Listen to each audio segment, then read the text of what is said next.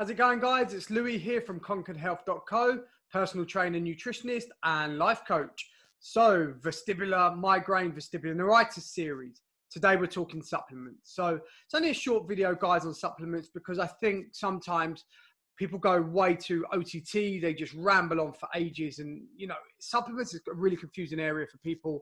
People get lost. They're not sure what to do, what to take.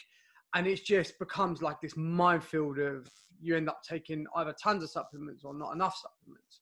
Now, with vestibular migraine, vestibular neuritis, a super debilitating condition.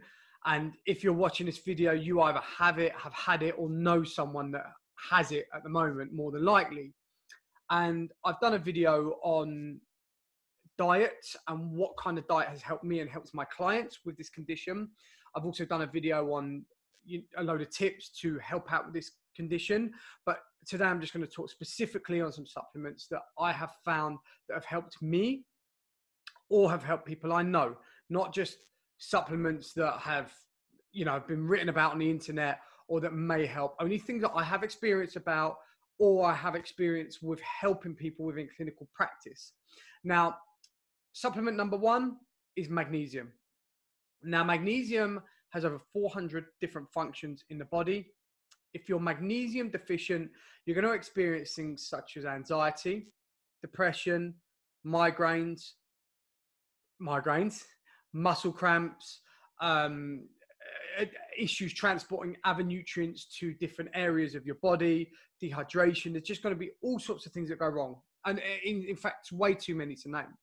Now, for me, I actually had a big improvement in my symptoms just by upping my magnesium. I run blood tests on myself every 3 months, and my serum magnesium was extremely low. Well, not extremely, but it was low. And I was actually taking magnesium. I had been taking magnesium citrate at the time. And for one reason or another, I hadn't been absorbing it so well. So I converted to magnesium taurate, which is a very well-researched, normally well-absorbed form of magnesium, and got much better results on that, and found actually someone who has suffered with anxiety or sometimes does suffer with anxiety, it's really helped improve that side of things as well. With clients, I tend to experiment between magnesium threonate, which is known to cross the blood-brain barrier, so it can be very helpful for anti-migraine, anti-anxiety perspective.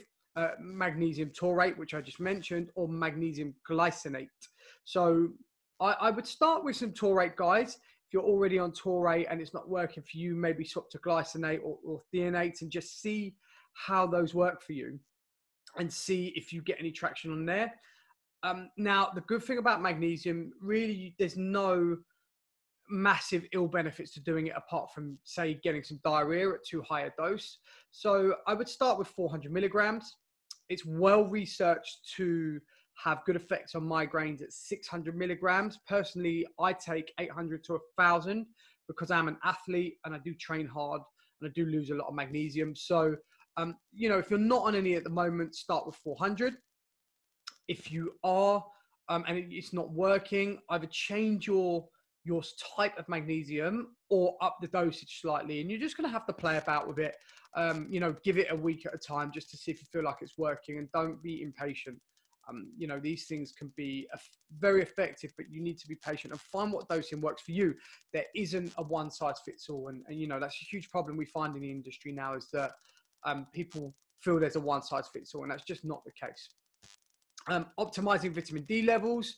So if you can get a vitamin D3 with a K2 spray, and take between 3,000 to 5,000 IUs a day is, normally as a nutritionist, my recommendation. It's a hormone. Vitamin D is a hormone. If you're low on vitamin D, you're going to have all sorts of ill effects. It could affect your thyroid function, your adrenals. It can be pro-inflammatory. Optimal vitamin D levels are much more anti-inflammatory, and it helps the absorption of other nutrients. So make sure you're not low on vitamin D. If you're living in somewhere cold or cloudy and you're unable to access the sun or get outdoors, then that's what I recommend, taking a spray. If you can get outdoors in the sun, then great.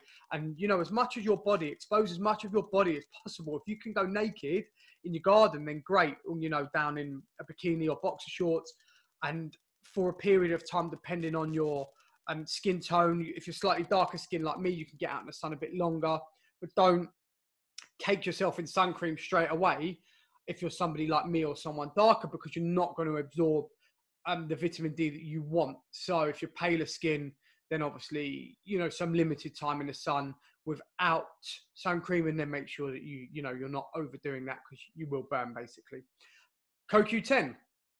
CoQ10 is something I'm a huge fan of. I take it for energy production, and it helps optimize like our ATP levels. And it's really important, which is really important for fueling our mitochondria within the cells. So make sure that you're taking some CoQ10, experiment with that. You might just feel better with your cognitive function anyway when taking some CoQ10 and feel a bit more lucid.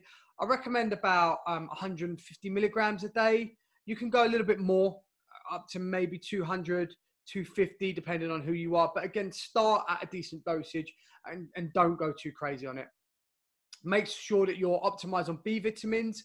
Vitamin B2 is particularly good and can play a big role in migraine sufferers. So, you know, that's a funny one, because you can, if you take a methylated B complex, which is the best way to take B vitamins, you can get a bit excitable. It can cause like that kind of anxiety, buzzy type feeling. So you have to experiment with that. If you know, you might be optimal already on B vitamins. And that's why I always recommend getting blood tests. I mean, I do FDX reports on clients, and they're the most amazing blood tests in the world, in my opinion. So it's always good to get your bloods done to see what your vitamin levels are, but definitely having optimal B vitamins are good. Turmeric or curcumin, which is an extract from turmeric. It's massively anti-inflammatory, and anytime that you can keep your inflammation under control, it's going to support your journey back to recovery. Inflammation is chronic, systemic inflammation is a huge problem for many diseases, one of them being vestibular neuritis and vestibular migraines. Probiotics. So probiotics, really important. You've got to make sure that your gut health your gut microbiome is optimized. So I recommend a probiotic with a mixture of lactobacillus and bifidobacteria, and also a soil-based organism like Saccharomyces boulardii, always a bit of a mouthful for someone who's a bit dyslexic like me. So I recommend a soil-based organism because it really does help colonize the gut and fight off any fungal infections that could be causing you a reaction to cause your vestibular migraine or your vestibular neuritis. So a combination between those two. BioCult on my website, they do a good probiotic. Health Aid do another good probiotic. So I'll put some links in the video below, guys, so that you can bang onto those links and you can buy these if you're not sure which probiotics to get. And my last recommendation, actually I've got two more. So I've got two more. Ginkgo biloba, I forgot about that one. So ginkgo biloba is very well researched for increasing blood flow into the brain and in and around the ears. So start with 1 capsule of ginkgo biloba a day and just maintain that to see if you get any response there. Now, me personally, I have experimented with it, and did I notice a huge difference? I've done it a few times. I'm not so sure, but I've had clients who have told me that they've got marked improvements on it. So I leave it in there for something for you guys to try. We're all individuals again, may work for you. May have worked for me, but at the time I was doing a few things at once. It was difficult to tell, but ginkgo biloba is definitely something to look out for. Now, my last supplement, and an extremely important one, is digestive enzymes.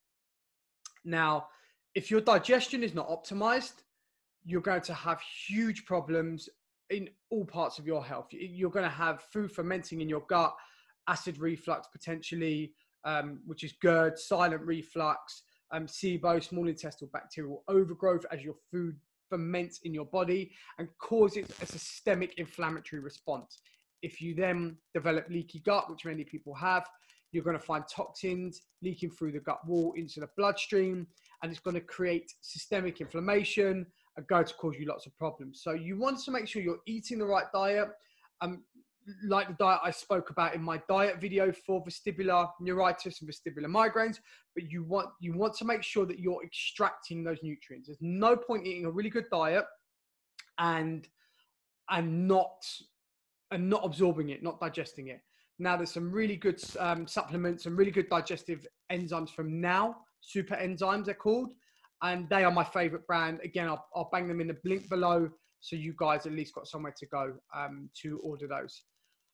Other than that, guys, I think that's everything supplements wise. I don't want to overcrowd people with too much information. Let me know how you get on. Leave comments in the boxes below. I do really try to answer all your comments. I would appreciate, any feedback. As constructive as possible. It helps me to make more videos. And if you guys have had experience with any other supplements that I've left out, please let me know, because, as a coach, as a nutritionist, I'm always evolving. We don't know everything. And the more information I can take off the people, off you guys with real life experience, the more I can give back.